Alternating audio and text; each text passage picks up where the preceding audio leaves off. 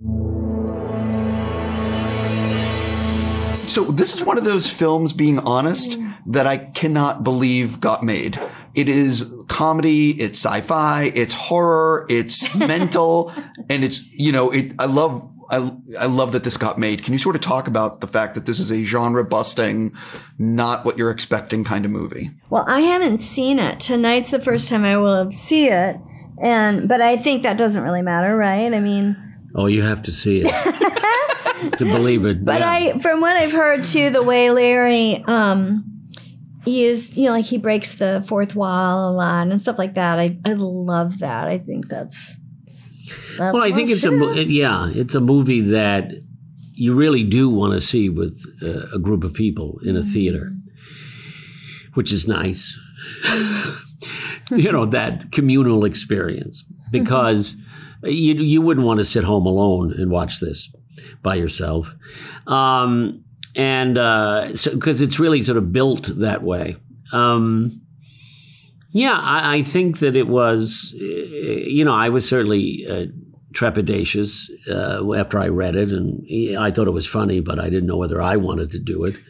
And then when they said Larry Charles was doing it, and we had a couple of Zoom meetings, and I was a longtime fan of his and his work, and I thought that was really interesting that he wanted to do it, and then he got what these guys were trying to do, and then I still wasn't sure, and so I said I can't agree to this until I meet the two guys. I'll have dinner with them, and then of course I fell in love with them, and we spent 4 hours together, and so.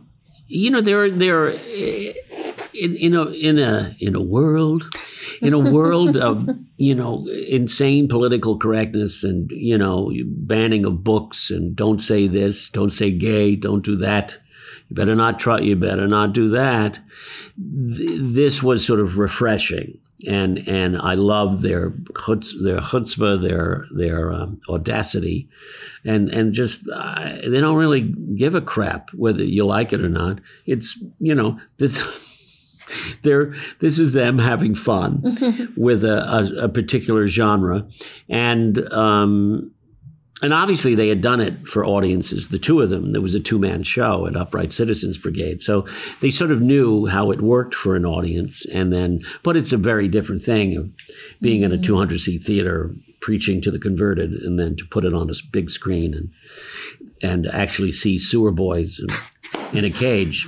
It's also hard to make a movie that is different, that just breaks out of the usual... Yeah.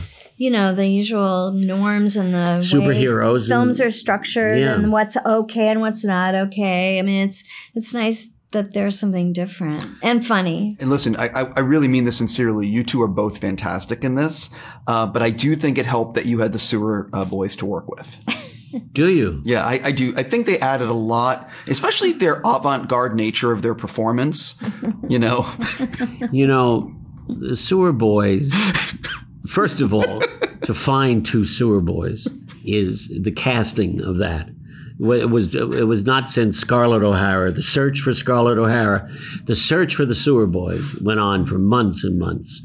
And finally, because, the problem was we were looking for sewer boys with tails. Right. And it's hard to find that. You can find sewer boys, but they don't usually have tails. You had a kind of a love-hate relationship with the sewer boys. Well, you didn't really have to work with them. Well, I did. I did. That's One, true. Backpack and Whisper, that's their names. That's their real names. The real sewer boys who played the sewer boys. They were called Backpack and Whisper. Right. I want to say that you did all your stuff with the sewer boys, right? Yeah. So we were shooting. It was the last day of shooting, last night, and you have the scene where. Well, I don't want to okay, spoiler alert. He has a scene where he says goodbye to the sewer boys. We were all crying. I mean, it was so good. It was beautiful. Thank you. It was. Thank you. I want to ask you specifically about having to feed them and the way you feed them. Have you seen the movie? Mm-hmm. With the spitting of I was rolling. It really was. Yeah, no, he feeds them like a mother bird. He chews up. They eat deli meat. They like ham, and I chew it up and then spit it into their mouths. And they're in a cage, you know. So it's not like me. I had asked Larry if I could, you know, stand over them and have them underneath here like a mother bird, but he said no, they can't move. They don't do too much. The sewer boys, it's extra. That costs extra to get them to move a lot. They can do this a lot, but so he said, no, I want you to actually spit into their mouths from outside the cage. So I said, okay, that's something. And they did have one. The mouth could move on one of them, I think. At least they showed me that. Maybe it was just for close-ups or something. But his little mouth and little teeth could move up and down.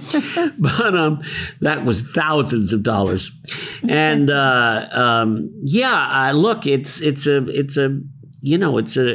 a movie about, ultimately it's a movie about family. Mm-hmm. It's about people trying to create a family, mm-hmm. as weird as they all are, and they are all truly bizarre people. They want a family. I mean, even though he gave up one of his sons and just raised one of them because they had separated and she raised the other, he found himself, raising two sewer boys, to replace that in his life. And so it is sort of moving in its strange way that he cares so deeply about them. They're like rescue dogs, I got to go, but I really can't wait for your reaction to this movie because it's going to be interesting. I'm excited. Oh, she's great in it. She's hilarious. You're both fantastic in it, for real. Thank you. For real, I got to go.